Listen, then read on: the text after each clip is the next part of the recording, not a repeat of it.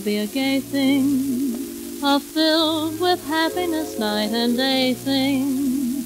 It was something to have and to hold, but it seems that your love grew cold.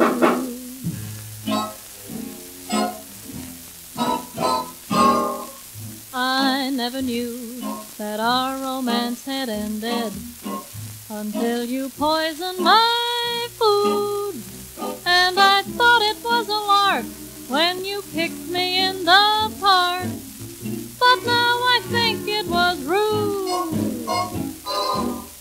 I never knew that you and I were finished until that bottle hit my hand, though I tried to be aloof when you pushed me off the roof.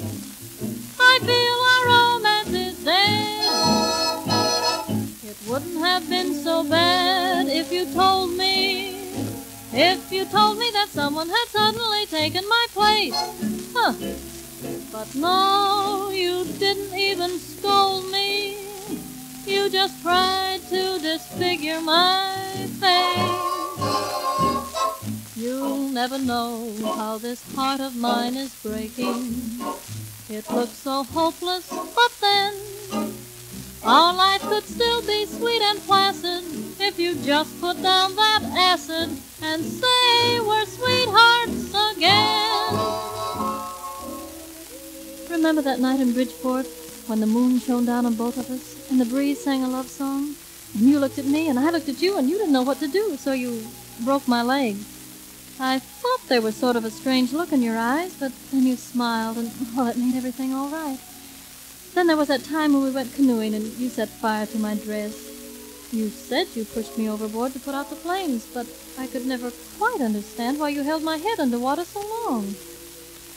Of course, I've never met this person who's taken my place, but I want you to know that I wish you all the luck in the world, and if there's anything I can do, anything at all, you can reach me in room 304 at the General Hospital. Farewell, my sweet. You'll never know how this heart of mine is breaking. It looks so hopeless, but then our love is great. No love can match it. Darling, please put down that hatchet and say we're sweethearts